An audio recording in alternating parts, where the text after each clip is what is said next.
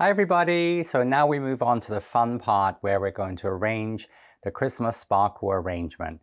So in this we're going to show you how to cut the leaves. We're going to make them a little bit shorter and then we're going to start arranging everything into our cube container. So let's get started. So we're going to start, first of all, talk about the container. Now, in a previous live, I discussed what I was going to use, and that is going to be a 10 centimeter or 4-inch cube, all right? This particular one I'm going to use is a mirrored one, just because of the sparkle element of it, but you can also, of course, we're going to add some little vase filler and some little Christmas baubles, so you can obviously do that with that. And remember also, color palette, I'm working with silver, but of course you can do gold, you can do copper, you can also do rose gold as well. So that's one option. Obviously this is a clear vase, and I've just got some filler in here, but the clear vase, and again in the live I showed using ribbon inside there. You can use a wide silver ribbon inside the vase, and then obviously you fill that in the same way, so it will obviously look silver from the outside. You could use obviously black, would look very striking as well. And these are just from a dollar store, pound store. They're little gift boxes that have a lid on them. They're again approximately a 4-inch to a 10 centimeter cube. And this is a buffalo plaid one, which I thought will also, you know, similar to the plaid ribbon. We use the same ribbon as we used last year in the Christmas arrangement, but this also works really well with the amaryllis and the colors. And of course you could still add the bling in the top part here. So what I've done is, first of all, we're going to, couple of options. You're going to use a piece of styrofoam. This is about 20 millimeters wide, so I've just cut this down from a block of styrofoam, and this is styrofoam I've used. It's got lots of holes in it, so that's a good way to recycle it. And just cut that with a serrated knife or a hot wire cutter, and cut that to fit the inside of the cube. All right, now another option you could also use is you can use approximately about 200 to 225 grams of fondant. This is some fondant from a previous class I had, so it's just basically excess fondant. Of course, I could always use it up, but you might have some dry fondant, or you might have some also air drying clay that's got a little bit hard or whatever. And if you've got like odd colors, you can mix them together. But as I said, so either some styrofoam or a block of, and I'm going to just sort of drop that into the bottom of the mold, or put the styrofoam in, and that's just going to sort of fill. Obviously with the styrofoam, you can use a little bit of hot glue, but we're going to use some weights inside here. Obviously I will just polish the outside of this because I'm using my fingers, it's going to get a bit marked. All right, and we're going to, that will be the first step. So you've got your styrofoam. Now we're going to cut the wires. All of the foliage wires will be 10 centimeters long. So we're going to cut the wires to 10 centimeters. All right, so it's going to be 4 inches or 10 centimeters long. All right, so you just cut the wires, and I've already cut the wires on the other two. These have also been cut. So from this end bar it joins, this is 10 centimeters, and also here, this is 10 centimeters from where obviously here, 10 centimeters long. Okay, so I'm going to, first of all, put this in first. Okay, now what I'm going to do is I'm going to do this on the left front corner. All right, so I'm going to do it on the left so you can sort of see into camera. So this is going to go at an angle. So I'm actually going to go not sort of into the center, but really down almost the side of the vase. So this will sit into, just go into the paste just a little bit of the styrofoam. So it's just sort of sitting on the edge of the container there. All right, and then I'm going to take the boxwood.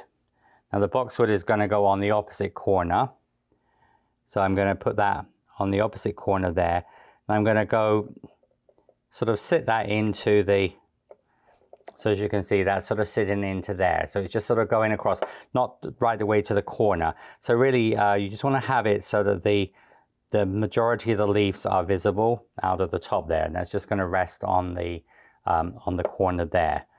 And then the spruce, so the spruce is going to sit really about in the same place as the boxwood, and you see how that's going to just sort of cross over. So this is the front, all right, so you see they're just sort of sitting like that. So the boxwood and just crossing over, all right.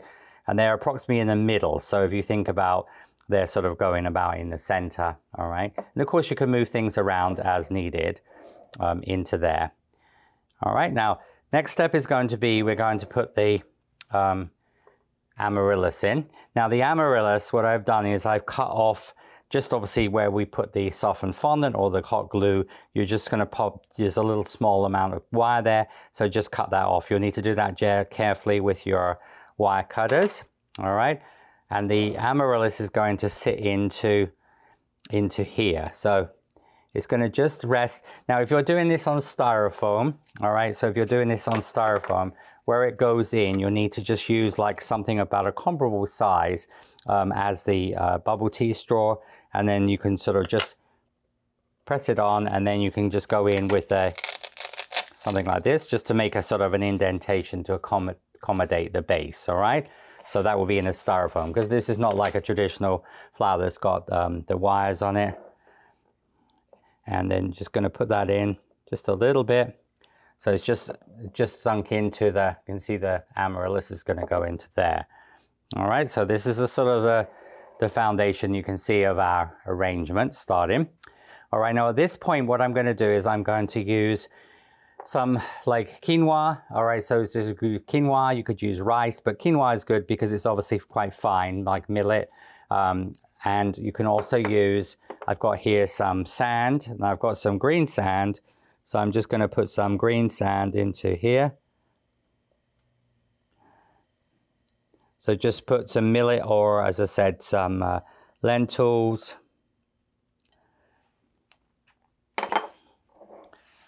This will get a little bit messy also, because we're going to be using some glitter in a minute as well. But so just even that up. So that will hold the amaryllis in place, all right? So you've got your amaryllis in there.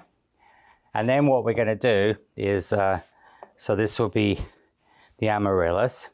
Now the paper white, on the paper white I've cut off to 4 centimeters long. So what I've done is I've cut the wire when the end of the stem is, all right? So if you follow the directions, obviously it tells you how long we're making this paste stem here, or air drying clay. So I've cut that to 4 centimeters. This is all in your directions, all right, for the assembly. And what we're going to do here, this is going to sit in the front here. So that's going to go in sort of really like from this corner across to the other corner, all right? So that will be sort of how that fits into the corner here, all right? And then what I'm going to do is just going to push this around. Now, there's a couple of options here, all right? So you can use, for example, this is some fake snow, all right? So this is one that's got almost like a little bit of bling in it, like a little bit of glitter in there. So you can use some of that on the top. So what I'm going to do here, I'm going to use this to just sort of put on top of the sand or on top of the quinoa.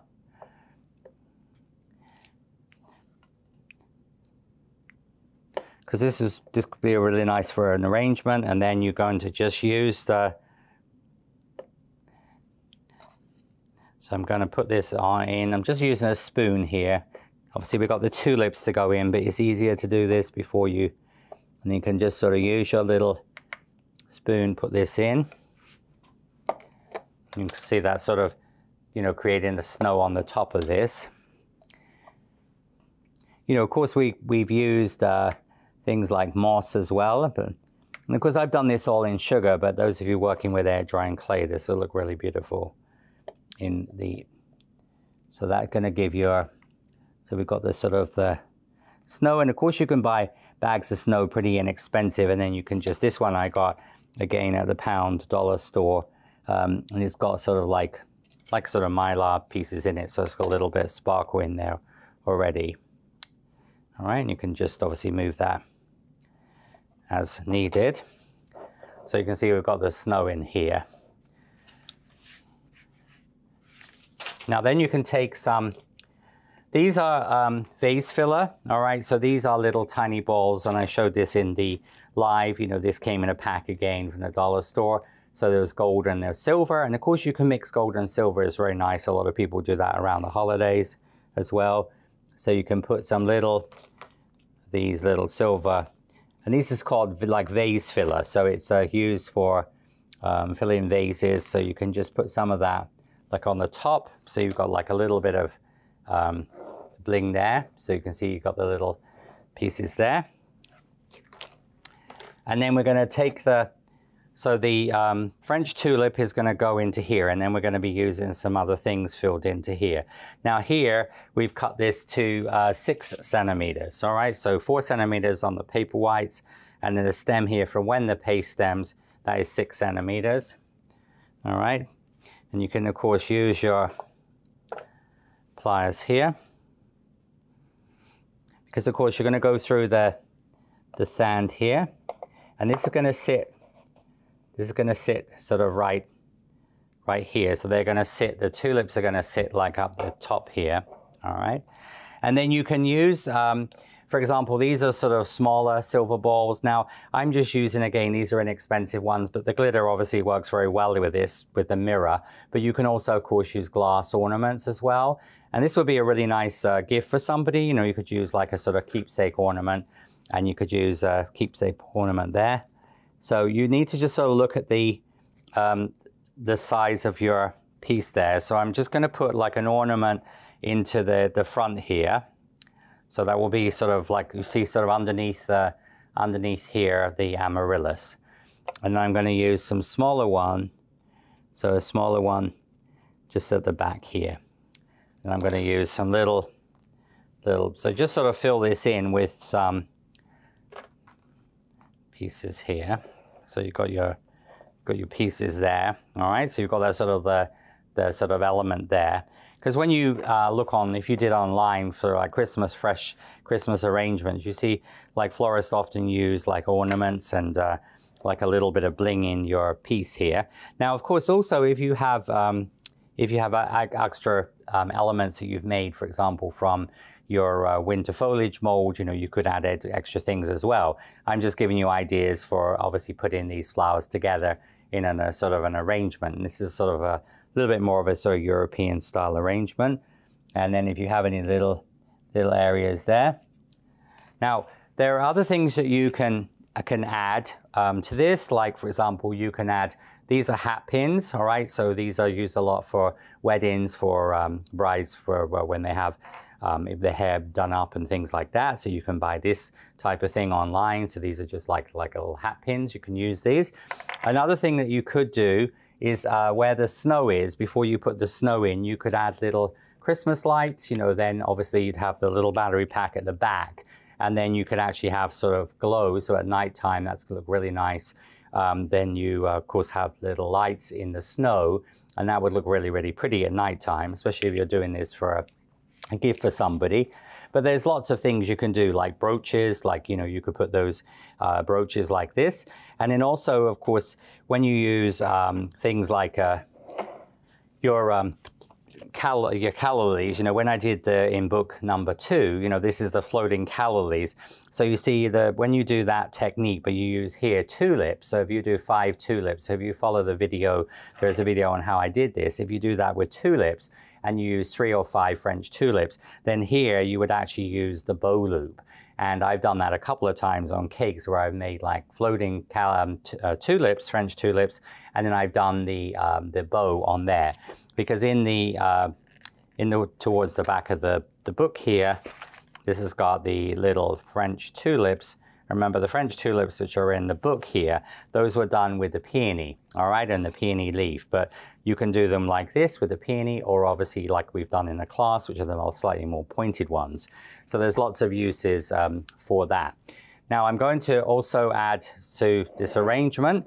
So I'm going to add some little, now these are little sparkle branches. Again, they're a little bit messy, got glitter everywhere. But again, this is the sort of thing that you can find very easily.